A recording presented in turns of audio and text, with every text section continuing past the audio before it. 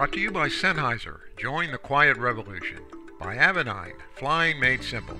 By Aspen Avionics, a new way to look at avionics. And by XMWX Satellite Weather, full perspective on any compatible device you choose. Hello everyone, this is Paul Bertorelli reporting from AirVenture 2012 for AVweb and Aviation Consumer. You know, if it seems like there's a new iPad application every week, it's because there is a new iPad application every week.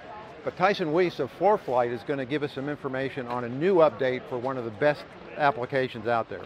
We just released the latest version of Foreflight Mobile 4.6, and we have 3 big new features to talk about and a couple of minor ones. The minor features are the introduction of new street maps, including hill-shaded terrain street maps for better situational awareness, and storm tracks for helping you see where storms are heading.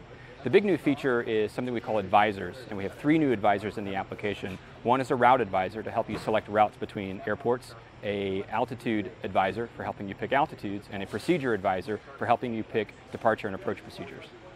Okay, so I'll start with a departure and destination airport. I'll go from Sugar Land to Austin.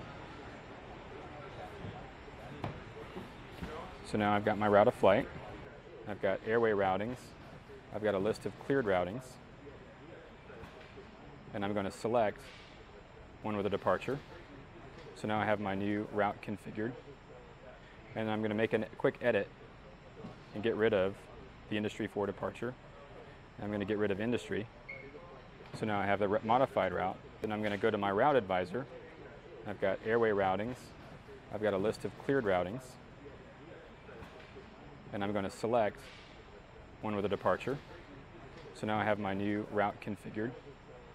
Now I'll demonstrate the altitude advisor. So tap on the altitude advisor button.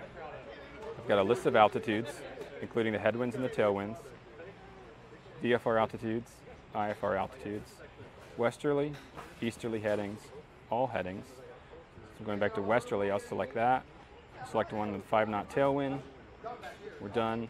And then we've got updated winds aloft totals and times, and updated navlog data based on that. The route advisor and the altitude advisor, all the data driving that is real time. For example, the cleared routings presented in the route advisor are actual flown routes that are being flown today, as well as up to 1 year of route history between waypoints. So we have a very rich set of routes to select from.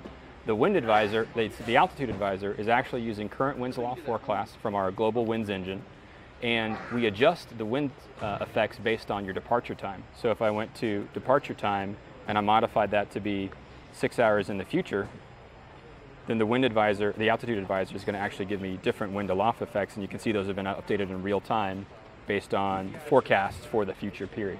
And we forecast up to 36 hours in advance, making it possible for you to pick winds, altitudes well in advance of your departure time. Features are in the latest release, 4.6, which is available for download from the App Store today. And you can learn more about this release on our website at www.foreflight.com.